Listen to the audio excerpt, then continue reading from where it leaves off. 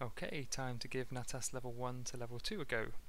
So we're given our username and our URL, and I've logged into that in this tab, and we're given the message that there is nothing on this page. So I think first things first, we're going to look at the source code of the page again.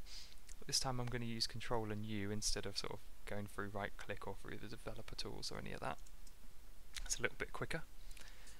And we're looking at the body of the source code. So we've got this heading, we've got this container, ID content, with some text. There is nothing on this page, which is just this text, right? And then we have an image, source files /pixel.png. So we have this image called pixel.png, which is strange because I can't see an image particularly on this page.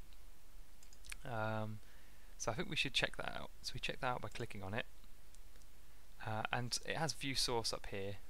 So often it will be viewing the source, but because it's an image file it won't be, but normally I just delete that and hit enter. So we're just looking at the actual page. And you can see it says 1 by 1 pixels PNG image up here, and you can actually see the one little tiny white pixel in the center of the screen. But anyway, that's not the reason I bring us to that to this image. It's because of this files directory here.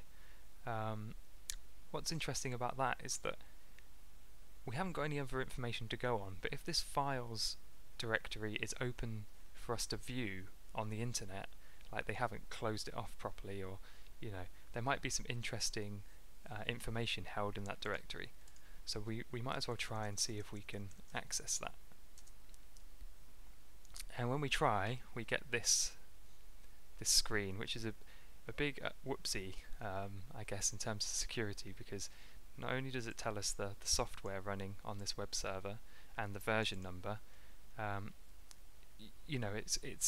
it also lets us know these other files that perhaps maybe we weren't supposed to be able to see. And like users.txt sounds like a great place to look. So let's try that out.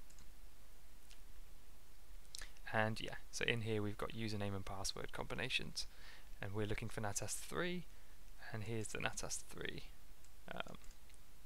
data just here. So yeah, so that's this level done.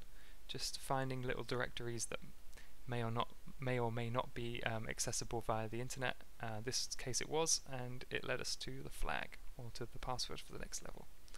Okay, so I shall see you in the next one.